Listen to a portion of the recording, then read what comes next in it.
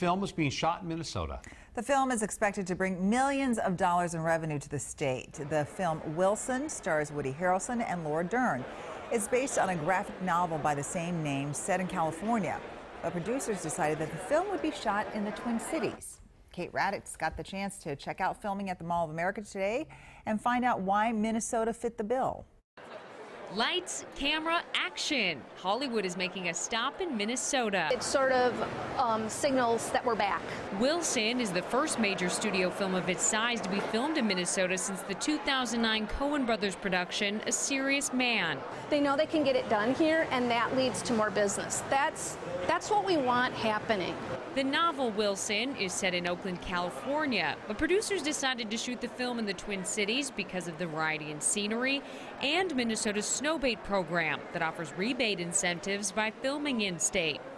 Wanted it to feel like a progressive city that had changing elements, so it fit the bill.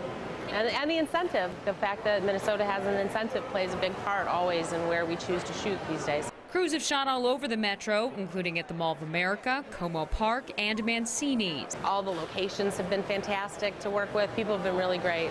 The talent has Minnesota influence too. 70% of the roles were cast here. Oh, the local casting has been phenomenal. Really phenomenal. And that was, a wonderful, wonderful surprise.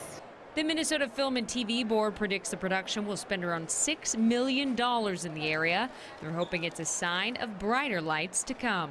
Getting them here to do a project, then we're in good shape because people always want to come back. Filming is expected to wrap up by the end of the month. There is no release date yet on Wilson. Producers think that it might be out sometime next year.